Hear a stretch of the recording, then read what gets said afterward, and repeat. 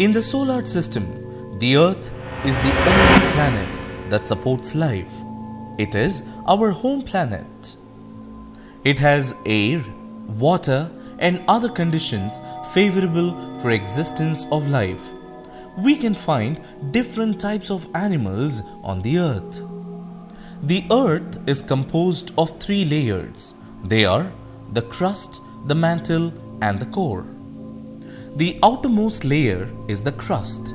The crust consists of mountains, lakes, plateaus, valleys, oceans, seas, rivers, etc. All these are surrounded by a thick blanket of air called the atmosphere. It is made up of 3 kinds of rock: igneous, sedimentary, and metamorphic.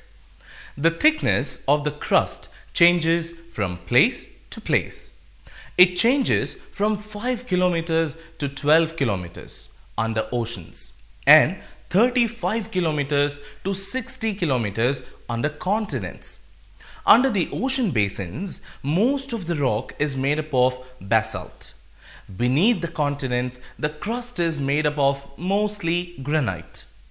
Granite is not as heavy as basalt. Mantle is the region lying in between the crust and the core.